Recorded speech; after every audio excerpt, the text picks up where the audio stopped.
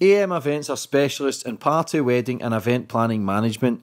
So for more information, to make a booking, pop down to their showroom at Unit 2, Foundry Street, Atlas Industrial Estate in Glasgow.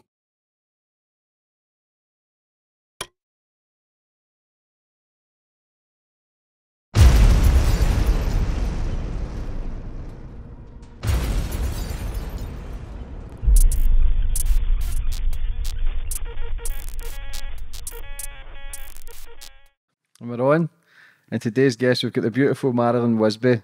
Marilyn, you've got a bit of a crazy lifestyle. Your dad was Tommy Wisbey, who was involved in a great train robbery. Your ex-partner was Mad Frank Fraser, and your godfather is Freddie Foreman. So it's a bit of a crazy circle, that. How's things? Well, yeah, that's a good thing what you mentioned, the three musketeers, I suppose. But looking back, I believe I'm probably the product of the environment. Yeah, you get used to the craziness. Yes. But we'll go right back to the start and where you were born and how was your life growing up, especially with your dad being one of the most famous bank robbers in the world at that point. Train robber. He loved trains, James. He loved the Western films. I can remember in the 60s when we did get TV, he'd be watching the old cowboys on the horses robbing the trains. And I think it was inbred with him. He may have, wanted to, well, he ended up being one minus a horse. How old were you when your dad did the robbery? I was 9 years of age. I was the oldest child out of all the train robbers' children. And I can remember exactly. I kept asking me mum, where's daddy? She said, oh, he's joined the army. Until me and my sister went down to the shop in our roller skates. And years ago, they used to have the newspapers all folded. And across the newspaper was all the pictures of the robbers, train robbers captured. And I looked down, I see a picture of my dad. And went racing back to my mum. You told lies, da-da-da. I got all upset, why didn't you tell me? She was very young. You would have remembered it then. You'd have remembered. Oh yeah. Because it was at 2.3 million, which is the equivalent of over 50 million today. Well, someone totted it up and said it was about 60 million. Yeah. And £100,000 was left in a mailbag. I believe it was for one of the crooked policemen. Yeah, it was because I read about that. And your dad's story, because your dad sadly passed away 3 years ago. Oh, but he's got his book out the wrong side of the tracks, and they said that it was a police officer wanted money to get rid of evidence or to hide evidence. Yes. Maybe that was it, but obviously I wasn't there, so. How was the police and stuff at the time when you were looking for your dad? And he got a phone call. What happened? Butler came up as my mum was having her hair done and searched the gaff and he said, where's Tom? She said, oh, I don't know. And then they found a postcard that my dad had sent because he'd gone on with a crowd of other fellas that weren't criminals. He went away with a butcher, a taxi driver, all straight working friends of his. He kept his criminal friends separate to his straight friends. Where did your dad go after the night of the robbery? Did they go on the run? Whereabouts did they go? Well, to be honest, James, it's all in wrong side of the tracks, the book, so I prefer... No giving too much away? No. Where can people get the book? On Amazon. Or any other, online. Yeah. Sells so for it's some story, because I believe your dad was the second last person of the train robbery gang who passed away. There's That's one right. left. 4 never got caught and Mr. Big. But, there's other things coming out, projects, so that's down to the people that are producing them. How well connected was your dad in London at the time? He was very low profile, my dad. But apparently he was a career thief. I mean, prior to the train robbery, I never saw him hardly, to be honest, because time he come in, I'd be asleep getting ready for school, you know. He was a lovely dad. What did your dad get? What did he, 30 years? Yeah, he got sentenced to 30 years, and he was in Rule 43 for 2 years. And my mum campaigned, like once the sentences were given, she started campaigning. Kept really pushing it to the Home Office. Why, 30 years? And the Home Office said, your husband won't do 30 years. He'll do 12 and a half. And he was right. It was, It's quite a big sentence for a robbery. 30 years. Yes, considering they didn't have any guns, what would they have got then if they'd have used guns? 30 years, I suppose. Why did they not use guns? Was that part of the plan? They had Koshes, like my dad's team from South London used the Koshes just to frighten the workers inside the train, sorting place inside the train. So when your dad got the 30 years, obviously you've been involved in prisons and going up and down in visits and that kind of life. When you met Mad Frankie Fraser, how did that become about? Can you ask me one question? Your Honour. The Scottish, we talk fast. Because do you think going up to the prisons all the time and spending a lot of time with your dad and that kind of underworld, that's why you kind of got the connection for a gangster like Mad Frankie Fraser? No, not really. It was when I sort of got older, sort of thing. When I was younger, he was put in Rule 43, and then when we did visit him, my poor dad, and then was on a visit with a thick screen, like a window. Couldn't get hold of him and kiss him, or he couldn't cuddle us, So how did you meet Frank? Oh, that was many years later, when I was 36. It's all in my book, Gangsters, Moll. Apparently someone told me it's sold over 300,000 via the internet now. It's still selling. It didn't hardly sell when I first brought it out because I think the climate of the book was a little bit, out there. But people were buying it. How was the relationship with Frankie Fraser and Freddie Foreman? Because Freddie was friends with the Krays and Frankie was friends with the Richardsons. I think you should ask Fred that.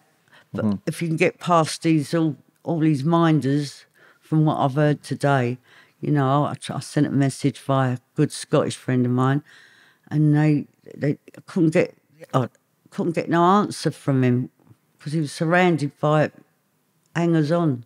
Yeah, you get that in that life though, eh? It's a kind of celebrity lifestyle as well, and I never try and glorify anyone because it's a fucked up life. Well, Eddie Richardson don't have minders round him, and nor did Frank or me dad. Are you still ever speak to Freddie? Not really, no. There was a little bit of going on at my dad's funeral, and it was out of bad taste on both parts. But if I had to, question was what I've already answered, to be honest. With Fred, with the hangers-on, Yeah. You don't see Eddie surrounded by minders, so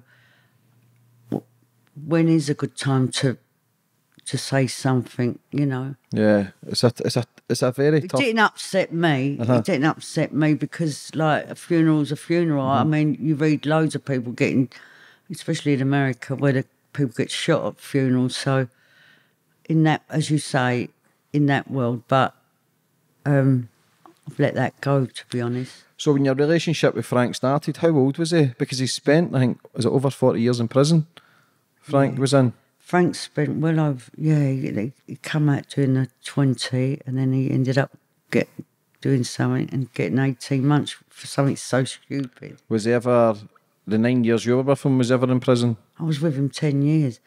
No, I kept him out of prison. It was well documented that in the Times or some posh newspaper. Do you think At least Marilyn's keeping him out of crime, but he went from strength to strength after I got his first book published, because it was meant for me dad. Do you think you kept him on the straight and narrow then? Oh, yeah, for sure. Yeah, for sure.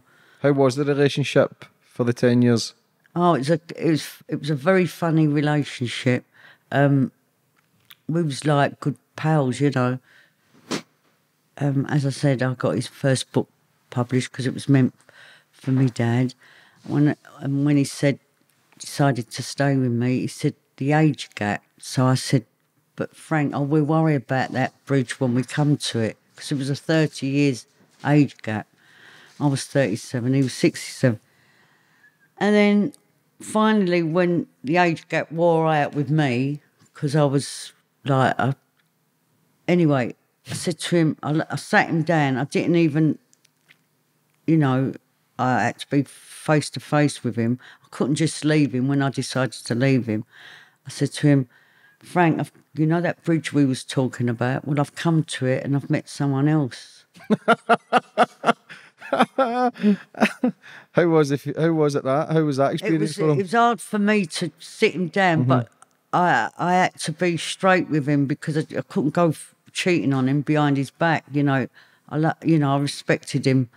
He was so kind to me. Looking back on it, I was an idiot. Really, I was. You know, I really regret leaving him. But you would have only been what, 46, 47? He would have been 77, 78. Yeah. But you did have that talk at the start that once you come to that bridge that you would tell him. Yeah. So I told him, and how did he handle it? Well, not very good. Well, he handled it good. He didn't hit me or nothing like that. He was never a violent person to me. But in the end, what was it? Yeah, it was quoted as me leaving him, taking all the furniture. Well, that was impossible because he was looking after someone that was on the run. So unless he was gay and they slept with one another, that was not true because he I left him with furniture, 3-piece suite and everything. How was the life for you mentally? How was that life with the constant police at the door, constant? No, it wasn't. No. Was it not? No. No, the only time. No. The only time. Oh, yes. No. One episode when I was with Frank, because it's in his book, my book, Gangsters, Moll. His book's called Mad Frank. Was when there was someone fella on a motorbike got shot, or something to do with a fella I can't think of his name. It's in all the books, and they come round and gave us a spin, and no, there was nothing. The only thing was like when we got done for the drugs, and that was, it was what it was, sort of thing. And to be honest, black is black, white is white. Because as high profile names, they're very high profile, even to this day, they still get spoke about very frequently, especially the train robberies with your dad and the names like Frankie Fraser, even Freddie's still at this day living. How were you when Frank passed? How was that for you? Did you go to the funeral or anything? Or were you there? Yes, I went to the funeral with my father and Malcolm, the co-writer of his book. We went to the funeral. Yeah, it was sad. I would have loved to have gone to make amends with him, which I did at one book launch down in Soho. Eddie was there, Martina Cole, and he sort of forgave me, but his family didn't. So I would have loved to have seen him, gone to visit him in the nursing home, but wasn't allowed to. Yeah, but which was really bad, I mean, blimey, like, they could have understood, but then again, some people just don't get it, do they? Yeah, it's life sometimes. Between couples, it's what we discussed, not Yeah, everybody out from Everyone. the outers. Yeah. How did your book come about? Gangsters Moll. how did, Yeah. how did it come about? Yeah. Well, seeing that I got Frank's book first, one published, he went on to write 2 other books, and we was with the editor of Little Brands, and he said, "Oh, she's got a book and a half in her, a story," and she said, "Oh, send me some bullets." So I said to her, "Do you mean live ones?" Or I didn't realise it. She said, "No, it's a phase like Bullet points. bullet points." So I sent her 20. She said, "Oh my God." She said, "Yes, come down to we'll have an appointment." And we when I was with Frank, there were so many funny stories with Frank, and he was asked once to go and collect some money, big chunk of it actually, and he was like, I said, "What are you worried about?" He said, "I don't know, to ask for a bit of support, Anyway, I said, "Well, take me." I said, "No one's gonna think it's big if you take an heavyweight with you." Mm-hmm. He said, "That's a good idea." Good job he did, because we finally got to the mansion. All he had to do was give a message and collect some money, let the person know that he owed a certain person up north money. Anyway, the fella sent his person who stays at the gaff, come down. He must have gone running. Well, he did. He went running back to the door, and I said, "It's Frank Fraser outside."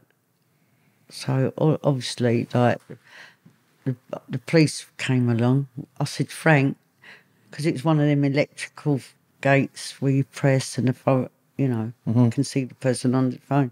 I said, "The blue light's just coming down this country lane." So he went. So they said, anyway, they buzzed on the thing. They said, "We're coming to, the normal procedure, what they do." So he said, he said, "It's a man and a woman." They searched my car. They searched for me and Frank, found nothing. And he said, turned around and said, "Well, I can't see what's the problem." So Frank said, "Well, I'm only giving him a message." So he said, "Well, yeah, it looks like it, I said, "Don't worry." Anyway, they went, the police. Do you know what I mean? Yeah. It was like they were frightened all of a sudden of Frank, and he was just delivering the message. Yeah. How did you and Frank meet? We met down at the Tin Pan Alley Club. Just got out, got acquitted, and I thought I'll go back to the Tin Pan, have a drink and meet some people. And I was sitting on a stall singing Crazy, and Frank was there with his partner, not his wife. Turned around and said, "Are you taking the piss out of me?" I said, "No, Frank, it's me. I'm Tommy's daughter." "Oh," he said. And then I said, "Why don't you come and see him?" Because my dad just got charged 9 years for cocaine. Anyway, Frank and I made a meet, and we went down to see him. And he forgot his ID. And all of a sudden, at the reception of Parkhurst, he said, "I can't let you in, you've got no ID." So Frank said, he said, "Can I speak to the top security officer or the governor, please?" He said, "Tell him it's Mad Frank at the reception," because Frank had a riot in there years beforehand, So the message come back, "Oh, let him in, just get him to sign the book. His old age pension card, the Freedom Pass." So the song you were singing, Crazy, he thought you were singing it about him? Yes. And then you went to go and visit your dad in prison, both of yous? So Fucks. So yes, I must have said, "I'll just let him in, In case he starts rioting again. So there are good people, but, not so many jobs worth that you get at today. I mean, the year has completely changed. You're going to get that, yeah. There's the jobs worth, and even the grassies and the little bitches nowadays. And how were you treated then? Were you treated with so much respect because people were feared because you were seeing Frank, it was people treat you... Oh, yes. Yeah, Compared to now, I'm Billy No Mates and everyone hates me now, you know, because I left him. But that was, as I said earlier, that was between us two, wasn't it? You know, which I'm glad I'm not a part of that scene no more, you know. Yeah. How... Because you do singing yourself, you're a singer. And you opened a couple of nightclubs. Is that right? I don't sing. I only get up and sing in a pub over South London. But I'm trying to. I'm going to get this project off the ground to do a song, maybe crazy, and donate it to the mental health charity, like a big mental health charity that I know of that helped me many years ago. Because in that lifestyle as well, everybody wants to meet the bad guys, and I know you went to a couple of events. You were with like Noel Gallagher and Guy Ritchie. Was that opening a club? Yeah, it was as it happens, it was the club that Christine Keeler met Profumo in, and I was, and Frank was invited down there to sing. I just sang a couple of songs, and all the stars were there: Jude Law, Noel Gallagher. Who else? Oh, Camilla's relations. You know, The royalty. Yeah, they're connected to them, and I understood that Prince Harry and Prince William wanted to come, but they went, no, you can't be seen with like with ex-gangster in the. Whose club was that? It's Guy Ritchie's and Paul Piers Adams. It must have been some club, that. Some names Guy in that. Ritchie was married to Madonna, that one. Yeah, Guy Ritchie's a big name. He does a lot of film directing. Seems a nice guy. Seems a real nice guy. Yes, he was courting Madonna at the time. He seemed a nice fellow because I spoke to him. How was see when you're with 9 and with the bank, the train robbery and stuff? How were you at school? Did you go to school? How were you treated? Well, the teacher. I mean, there was one time that the teacher went, "Today's news in class: train robber escapes." No, maybe it was when he climbed up on the roof in the prison. That was it. Because my dad was campaigning against the treatment and the conditions of the prison, and everyone had looked round, you know, all the kids would say, Marilyn, like, it's your dad, you know, Tommy Wisbey, you know, put it out there in front of kids, which I found was not nice. It was mainly like the grown-ups that were not very nice. Yeah, again, that's what people do. They judge, don't they, Marilyn? Yeah. People judge, and it must have been a difficult time or a difficult life at that point. It was when my sister passed away. What age was she? She was 16 in a terrible car crash. It was horrible. My father wasn't allowed out for the funeral, which I thought was disgraceful. You know, Reginald Maudlin, well, he was the Prime Minister at the time. His daughter just had a baby, you know. Disgraceful for him not to be allowed out to my sister's funeral. Yeah, why was that? He was allowed out for the hospital visit, but she was in intensive care, you know. And then later on, the Krays were allowed out for the funeral for their mum and dad. It was all like, it just shows you like murder compared to robbery. It don't make sense in this justice system of ours. Did they think your dad was going to escape, or? I don't think if he was handcuffed to 2 prison guards, do you know what I mean? How would he escape? You know, if they had the hospital swarmed around with armed guards when he went to visit, why couldn't they done it at the funeral? Discreetly, within reason, do you know what I mean? Yeah, that's sad. So that was a kick in the face for him, especially, you know, having to go in Freddie Sampson's cell, whose son was in the car. yes, you've been through some trauma then, and some. And Freddie got, apparently Freddie got beaten up and he had, in prison. He had an epileptic fit and he passed away inside. And then when my dad got near a move from Parkhurst to Hull, they put him in Freddie Sampson's cell. And my dad said he didn't do me no harm when he was alive, so he won't do me no harm. You know, I mean, that was still like playing Ned games with my dad. Did you ever meet the Krays? I met Reggie. Me and Frank went down to see him on a visit when he was in Maidstone, towards his final, like finishing like sentence, Reggie. And we sat down in the visiting room. He had his open neck shirt on with a big medallion. And then he said, hello, hello. And then he went off talking all round the tables. And when he got back, I said, here. I said, we come all this way and you're mugging us off, sitting round talking to other visitors on the visit, you know. I didn't think the Krays and Frankie got on. I thought they were rivals. Not really, no, because Frank knew the dad more and seen them two grow up, as you know, when I was younger. Frank preferred Ronnie to Reggie, but then again, I didn't go to Ronnie's funeral because I grew up with Georgia Cornell's children, so respect to them. I didn't go to Ronnie's.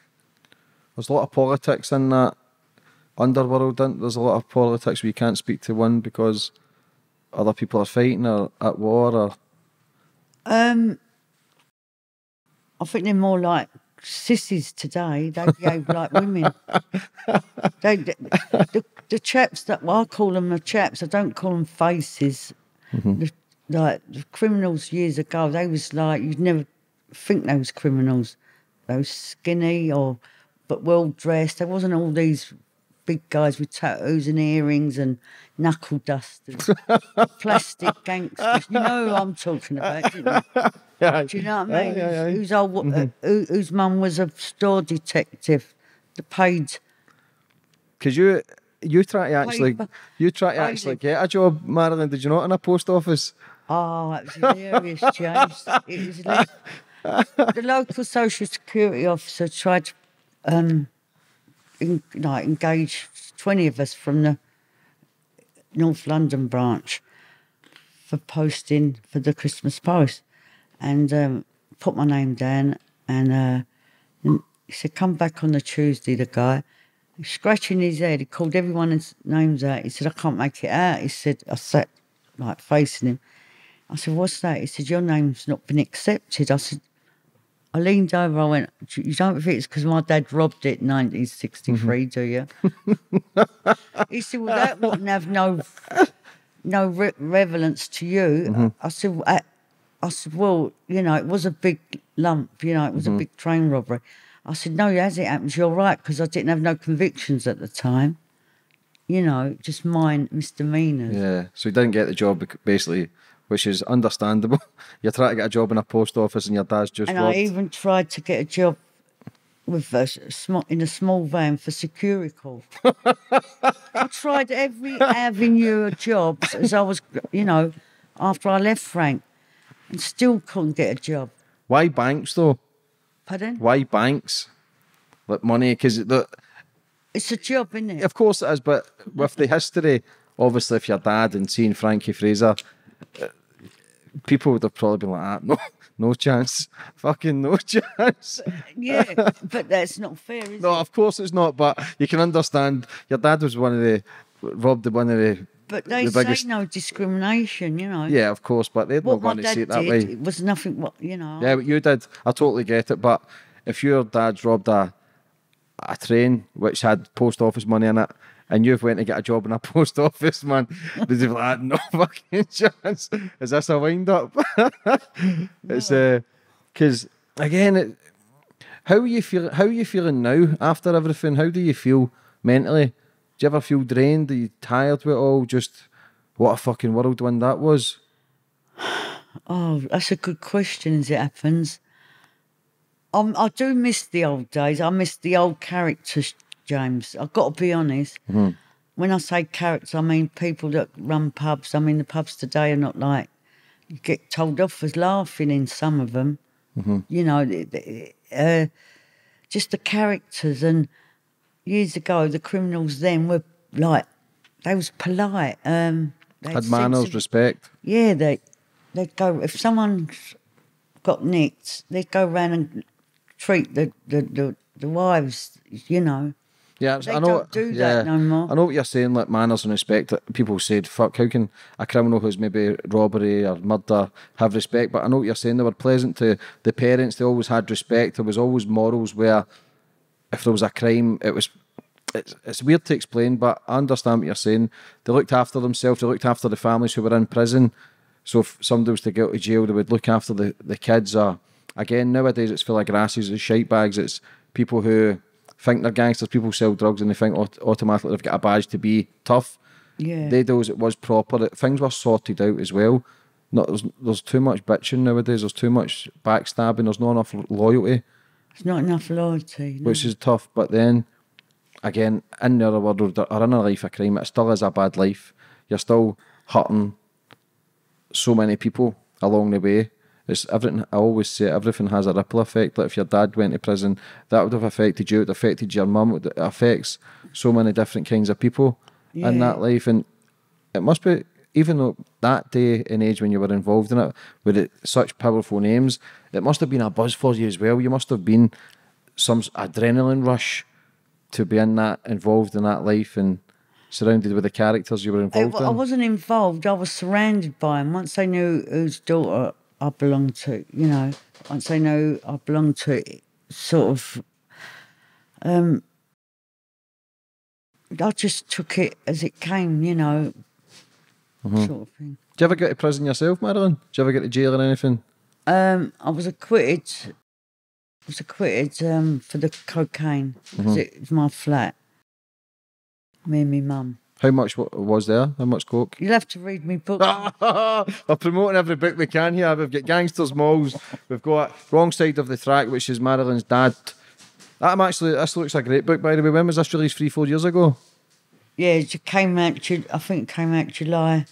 Yeah, So this book is about a man. 2 years ago. Yeah, about a man who was involved in the most famous robbery of all time. It happened over 50 years ago and still captures the imagination of the world today. It's the story of the ambush of the overnight Scotland to London travelling Post Office Express and has become known as a great train robbery. Post Office Express. I can't believe you try to get a job in a post office. I think it's great, but what's the plans for yourself for the future? Have you got any more books coming out, or what do you see yourself doing now? I really want to concentrate on helping someone to write a script about my life, and I'll involve like my mum in it, Frank, and your dad, obviously, pre-train. I'm trying to get someone to invest in it, to pull up some money. So the rest, another company will pull up the money for this series. I want to do a mini-series, to be honest. How can people contact you then, for anybody that's watching that's interested in your story? Agent. I'll be your agent, not a problem. I'll be your agent, not a problem. You know, because I suggested it to a producer. We can get the first initial fee, because it comes in stages, then you get other people to invest in it. Of course. But you've got a story there to tell, clearly. There's more. It's easier for, you know. To write it down. To write it down. I'm a writer and a singer. I'm not really a conversationalist. Do you know what I mean? So how can people get in contact with you then if they want to get involved and maybe help you out with producing a documentary or writing a new book? Yeah, if I leave you my email, because I'm always watching your vids. So yeah. If you can do that, definitely. Or send me your email and we'll get the email to pop up. Yeah. And we'll do that. Because I'm coming in from a different angle, you know. Yeah. But have you anything else you'd like to promote? Anything else you'd like to say before we finish up? Just that I'm going to upload Crazy and I want to put some money towards a mental health charity. And what's your YouTube channel? It's Marilyn Wisbey. And you were named after Marilyn Monroe, Yeah. who's your mum's favourite actress. Yes. Yeah. Well, Marilyn, for coming on today and coming to speak to us and telling your story, I thoroughly enjoyed it, and it's a crazy story. It is, if I'm not going to lie. I got a bit tongue-tied, but you know. Yeah, but that, it's not as easy talking. it's not. I still. I mean, Frank was terrific when he was on the television. He was terrific. He was very articulate. But he would have had these interviews through the police for 50, 60 years, so they'd get used to it. I used to look at him when he used to have interviews and feel so proud about him. Anyway, I won't keep your time, and I enjoyed it very much. No, thanks for telling your story, and I really appreciate it, and hopefully we'll see you soon. Thank you. Thank you. Oh, thank you, James.